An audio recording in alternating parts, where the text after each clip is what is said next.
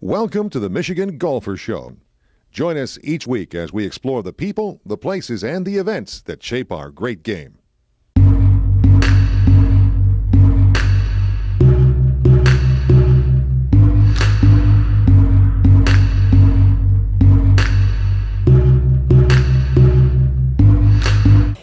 We're at the Michigan Golf Course Owners Association annual meeting, and with us is Carolyn Alt, who is getting ready for another big show.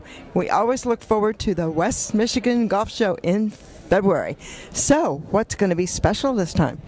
Oh, well, the show, just that it's February and you can come to the golf show, that is special. We get to play golf inside in February when otherwise you'd be shoveling your driveway. So that is pretty special. You know, I never thought about it that way, but you're right.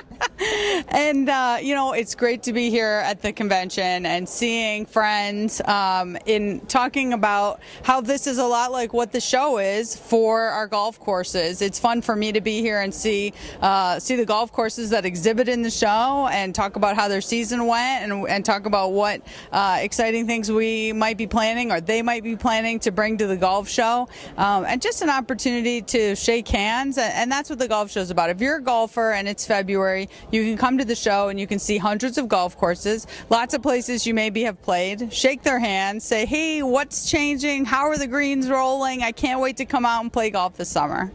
Well, the timing is interesting because it always gets people in the mood for spring just around the corner, and it's never going to be green in February. Right, absolutely. And it's green in the golf show. We've got our par 3, our Treetops par 3 challenge is always there.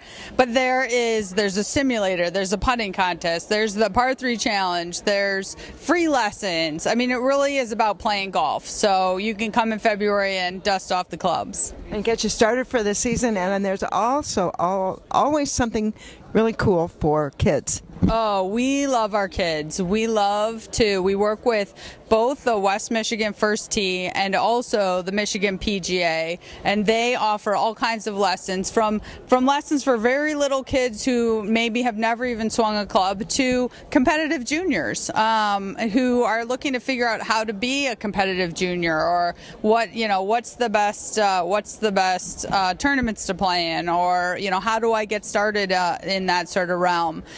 So we absolutely, I mean, it's a game for families, right? So we want to make sure kids have a good time. And Sunday is Junior's Day, and kids are free on Sunday. So they get the first 100 get a hat, and then all the kids are free on Sunday. Free on Sunday. If you're a kid, tell your mom and tell your dad. West Michigan Golf Show, February 9 to 11. Thank you, Carolyn. Yeah, thank you.